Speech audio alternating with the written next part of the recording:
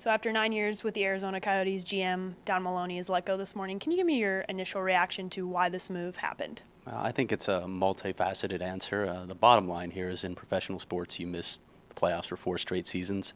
Somebody's going to pay the price, and I think we're seeing part of that. You can certainly look inside some of the moves that Don Maloney has made recently or hasn't made in terms of trades, acquiring players in the offseason like a Dougie Hamilton, who they really wanted last offseason and didn't get.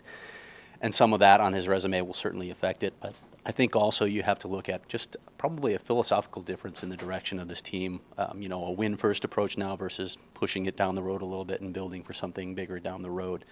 Obviously, he did some good things while he was here. He stocked the farm system with a lot of promising prospects, and for many years he operated with a shoestring budget, a shoestring scouting staff, and they still made the playoffs 3 straight seasons. So when you look at this, you still have to acknowledge that Don Maloney did a lot of very good things here, but at this time, ownership decided it was time to move on. All right, without a GM now looking ahead, what's the outlook for this team this summer and going forward? Well, a lot of things hanging in the air, and now topping that list is finding a new general manager to make a lot of those decisions. They have a number of restricted free agents that they need to get re-signed. They have some decisions on unrestricted free agents, although not major issues there other than maybe Alex Tanguay. They have to decide what they want to do. And, of course, Shane Doan, who we all expect to come back anyway.